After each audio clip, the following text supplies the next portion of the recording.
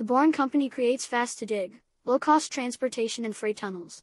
In April 2022, the Boring Company uploaded a picture of Prufrock II, the name given for their tunnel-digging robot, launching into the ground in Texas.